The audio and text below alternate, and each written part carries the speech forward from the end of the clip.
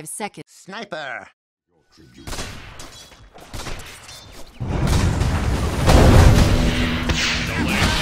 Trouble right here. First blood potential. That's going to be good. Picks it up right there. Like it should. They're definitely going to the Dazzle is here. No shallow grave in time, though. Couldn't get close enough. Yeah, Bloodseeker will fall. And now Dazzle's also in a lot of trouble. Another second. He's going down. Going to make it take as long as possible. He says. He'll fall. Warriors Gaming Unity. So looking forward to this one. Covers bottom lane, though, at him. He's initiated on able to turn this on Weaver, at least try to. The ref used, but there's a time lapse, and now we find this Bloodseeker actually trying to survive here. Another Pearl Strike, no, but here comes Dazzle. Gallagher's gonna be applied. All of a sudden, now Sand King's like, ah, crap. I gotta run here. Timbersaw, meanwhile, gonna get killed the top lane. On Aquila, this is happening. He gets past the Bloodseeker on Sand King, though. Goes up a little bit, and now we see Gabby trying to finish it off and take advantage of the overall fight. Worm goes out. Oh, not enough damage, though, initially. Bloodseeker good use of the magic stick right there. He kills the bug, but the final auto attack comes out.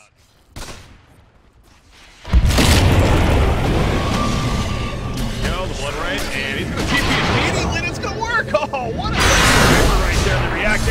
Here comes their TP support, and they're gonna pick up Bloodseeker, and they want more damage. Dazzle also in trouble. Earthbreak is cut out, and now Dazzle's shallow grave, but again, delaying the inevitable right here. He's gonna fall. What a decision right there by Sniper. Here, and you see Mushi rotating, and that goes to the middle. Oh my god, really one shot. The Rubik with that new Deathslayer bitch, he is gonna eventually kill him. He's able to punch down right there. Coming out as well, just make sure to blow the ult with the rock draw. In comes the top from win. Circus ball going off, the Coaling Blade not gonna have it in time though. He gets cut down by the Timbersaw before he can do enough, and Timbersaw will live despite that rupture. Now they're gonna run down the team with the refraction. Dyer's bottom tower is under attack. It feels like the last game of one team getting at the landing phase, and individually pretty skilled, but yeah, Clutch Gamers is playing very good at the team. One down the blood right, he has the reaction by. In comes the epicenter as blood returns, but Bloodseeker goes side though. Big shot the grave going off, the trees on a Sniper. Can Bloodseeker live through this? Probably not.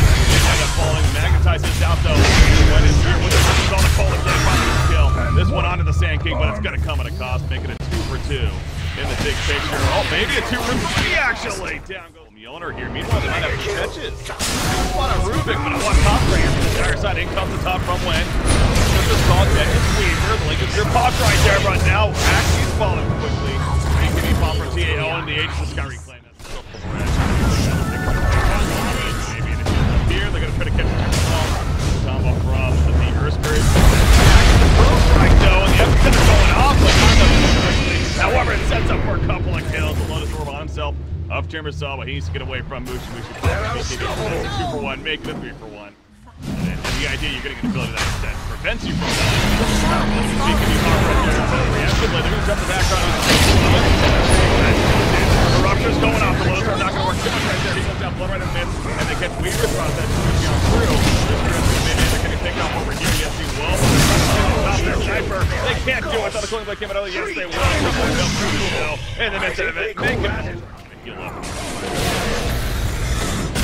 actual Steve. We'll have the Sniper kill. He popped back. Remember, that's going to be a time that keeps on. Down he goes for 90 seconds now. They catch him back as well. The Badger Proc coming out. The Rupture on the Rubik on top of the Timbersaw. In comes the follow-up. Does it tries to TP out. He's going to fall. GG, well played. And just like that, Mineski will be Radiant's victorious. middle barracks have fallen. Number 1. So, Radiant's top tower. Dyer's victory.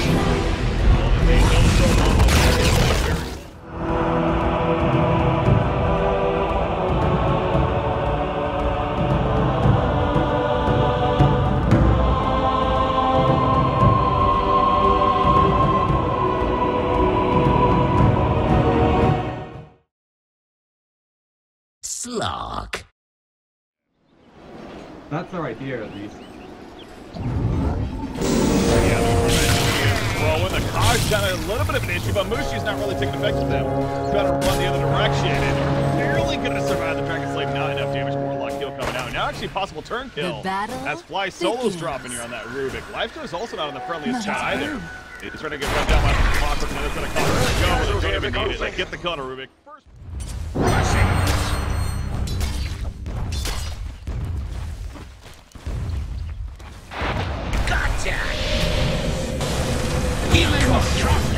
Wow, the heal comes out, and Shadowcan's not going to save him through that. So it's a 1-for-1. Might be a 1-for-2. Those successful. Wow, the Cox is fighting carefully. He's not going to save him. Radiant's bottom tower is under attack.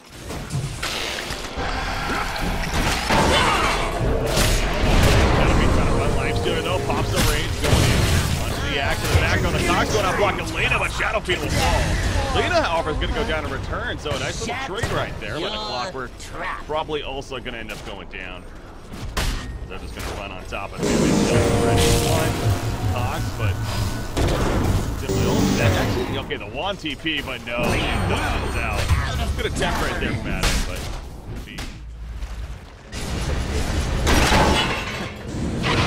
Clockwork, big double Cox. There's reaction coming from behind, but the call on top of that, that's a much better situation.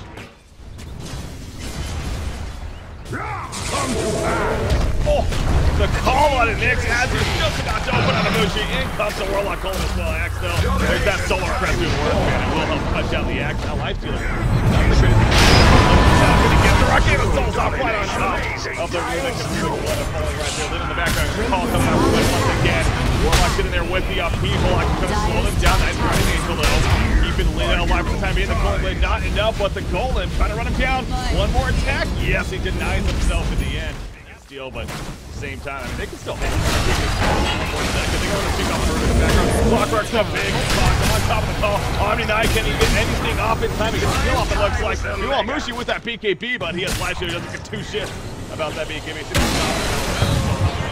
Right away. The pounce over the ledge unsuccessful. Clark. Now Clark is probably back down the ledge. Yes, it's gonna be enough. Mooch, actually now, we got Ninja looking 40 back in the up. People throwing them down. Axe a couple of spins. Usually gets back down though. The Cox will stop their rest. Meanwhile, Clark, he's still looking around the list. He's sitting on top of the Nick. He wants to go for the kill himself. As out comes the Shadow Dancer. Now that's just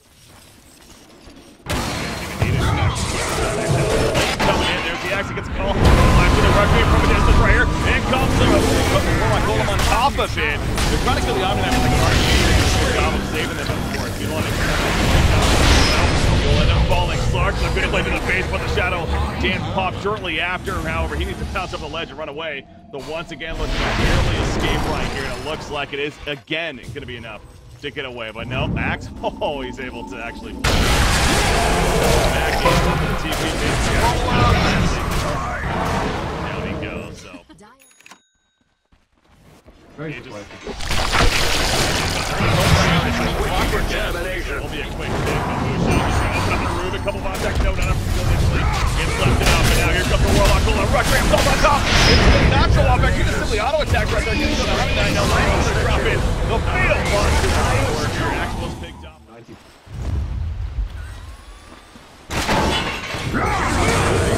Let's go on and mix stats right off the bat. Now is going to go up. Those auto attacks. Shadowfiend having the guard easily defensive, but really Nick's in the background. They look at Warlock, but he gets the Golem off in time. The Rock Beam Assault also new pressure with Shadowfiend. He can have an awkward spot himself. Picked up by Shadowfiend as well. As soon as the Electro gets on top of but Clark, he's looking to do work now. Has those charges of the other starting to add up. Now they're big call, the three-man call on top of the heroes. However, just not enough spin damage. Mushi. Laguna Blade snipe right there to finish the job. He's there for 75 seconds. Lockwork keep the Adam successful with that. Dyer's big favorite clutch game. Jump trying to run in here. Comes off the road down. Best Axe. Oh, he gets the call off, but he's what's picked up. Here we go. Going for Armel. That's the Liberty with Shadow Blade. We're not going to save him. He does get picked off. Heals. He's just not going to finish the job on him. That's a dieback coming out for Mushi. Now Rubik has one back coming out. Slark. He needs to be careful about communicating right here. He will make his way out. So again, the age is still up for the Life Stealer. He's gonna get the pick on a Warlock. They also see Slark in the last second. He's just pauses, but if he dies, he is. Again, he has a fight.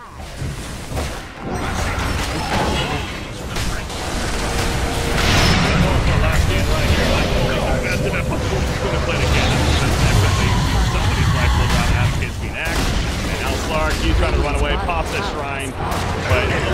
still full go. Yeah, this is it. GG. Radiant's bottom barracks have fallen.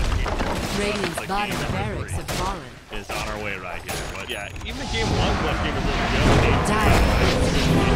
Keep playing all the Omni dive was really a great fight.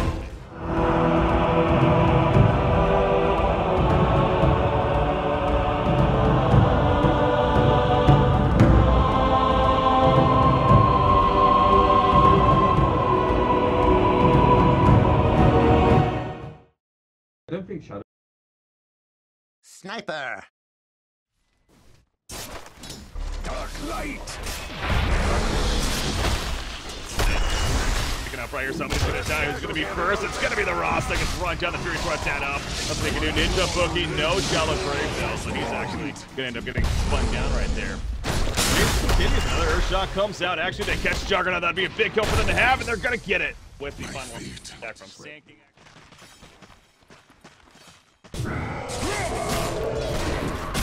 Sniper middle lane, the axe initiation, easy kill on him with that flank, and the Surfer Ward trap on top of that.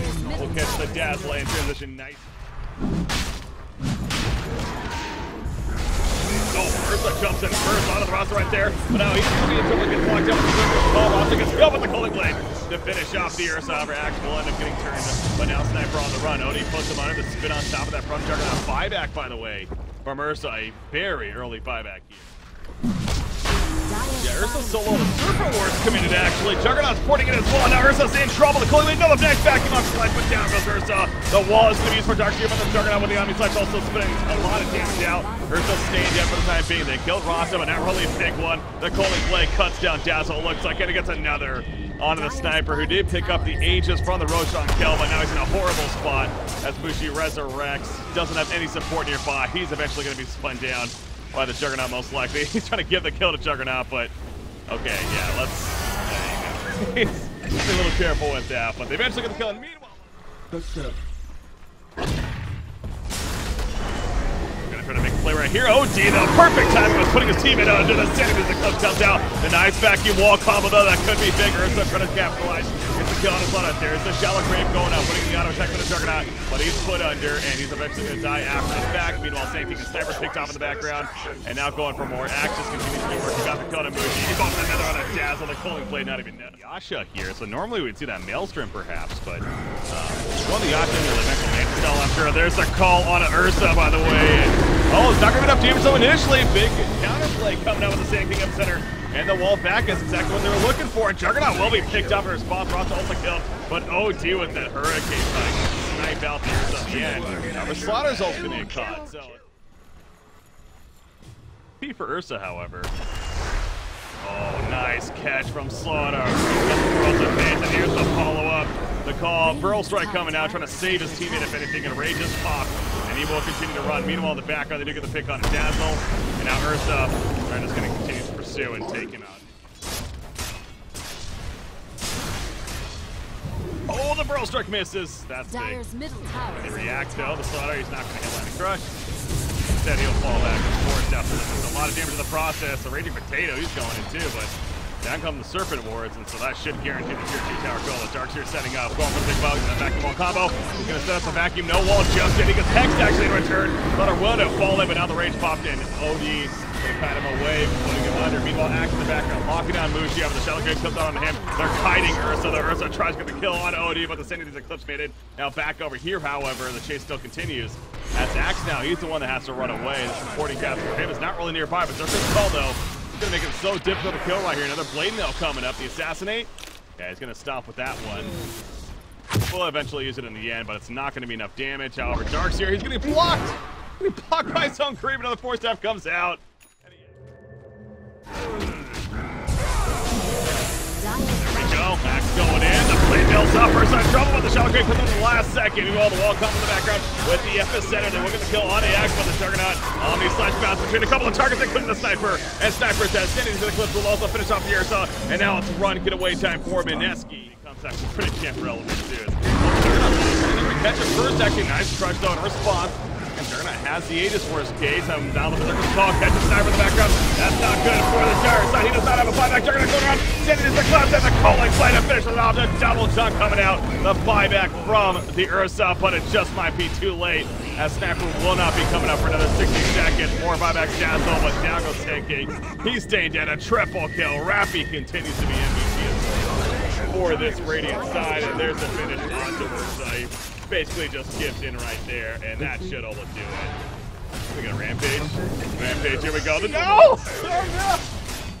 It's because, again, this is a lot on the line, and this is game 3 anyways, but it's this. That's possible. Frustration, if anything, but Slaughter will stop a little bit of response in the background. Our camp sniper now has the pound, they cut him down. As Rasta with that Aegis, or the Aethelite, excuse me, not the range you see on the shackles right there. Now they're doing a little bit of bouncing camping of sorts. Taking off the racks, trying to get just the full on Mega Creep, trying to finish the old master right here. But Clutch Gamers, again, this is a game 1 victory for they responded very well in game 2, but they went back and forth battle, but game 3, this was in their control for the most part, and Axe again, no doubt.